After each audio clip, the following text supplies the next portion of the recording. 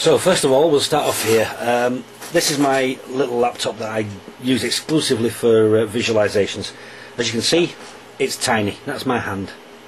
I can almost stretch across it. It's a tiny thing, you know, a little IBM. Fantastic little kit, but exactly perfect for what I want. As you can see here, I've got a cable going in. It's actually feeding from my home CD player, which I'm going to play from. I've not got the full music set up because I don't want to be blaring it out across the estate at this time of night.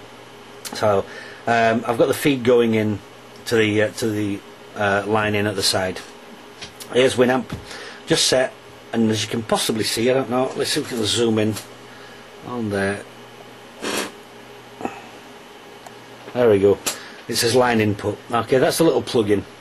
Okay, and to get it to read the visuals, you start your visualizer and then you press the play button. Simple as that. Every now and then it does need a little reset, and all you do to reset it to get the visuals to respond properly is press the X, because some of the visualizations are written pretty rough and they don't kick off all the time. So you don't have to worry because they're changing all the time anyway, and to be honest, the public wouldn't probably realise if they weren't responding properly anyway. But if you're a perfectionist, that's how you do it. You just press the X button and it'll reset. So there we go. That's a laptop. There's a projector. It's a Sanyo XU47 projector, about 2000 lumen output, which is ample. The Sanyos do put out some fantastic light for their rating, so it looks a lot more powerful than a 2000 when it's in use. I've had this showing some good visuals in broad daylight onto the screen. But there you go. I've just got it mounted. If you're wondering how it goes on, as you can see here, possibly there's the little O clamp, one of the circular, the 360-degree clamps that we've talked about previously. And if we have a quick look underneath, just drop this down. There we go. You can possibly see. I don't want to move the projector because it's set up for projection. I've got a ceiling bracket that I purchased, and I made some alterations. All I did, I took off the ceiling mount and put a bolt through onto the bracket. Simple as that. And you just mount it onto your truss.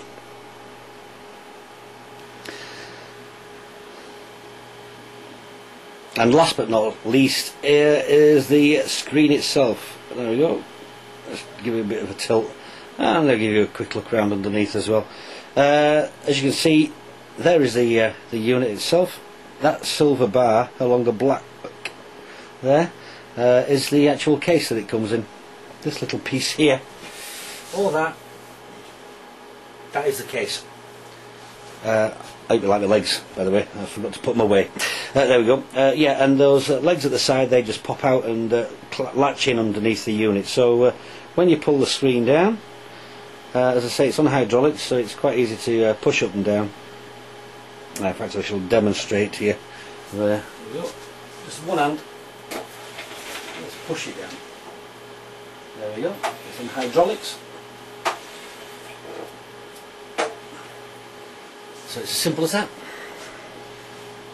Right then, let's show you the visuals in action here. Right then, just to show, or just to prove that this is the projection, okay, you're looking at now. I know it's all dark as I turn the lights on. Just to show you that. There you go. It is the video projector that you're looking at. You're not looking at a monitor here. This is what you get projected on the screen. Okay, so obviously when you're setting up, you're going to see this on the projector because that's just the way things work with taking a feed from a laptop. So what we're going to do, we're going to start the video, the visualizations. So off we go, visualization, start and stop.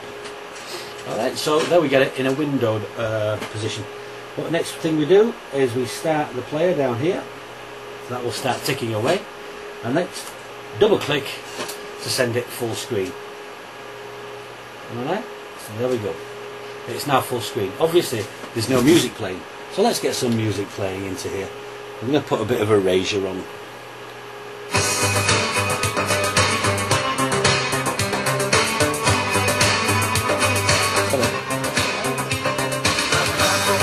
coming on from this.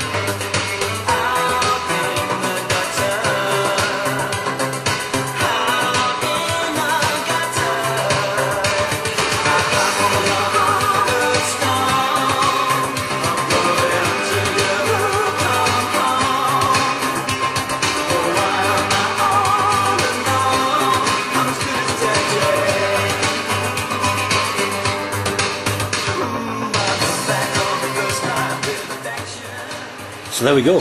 That's it. In a whatever, I don't know what to say. There we go. The visualizations run through on a laptop, projected onto a screen, and obviously, like I say, if you're in a massive room and you want to project it forward onto a big wall, the further away the better. I hope you like what you see. I think it looks cool, especially when it's all set up behind a rig. And I hope you've learned something from this that inspires you on to go in and do something yourself. So, until next time, practice and enjoy.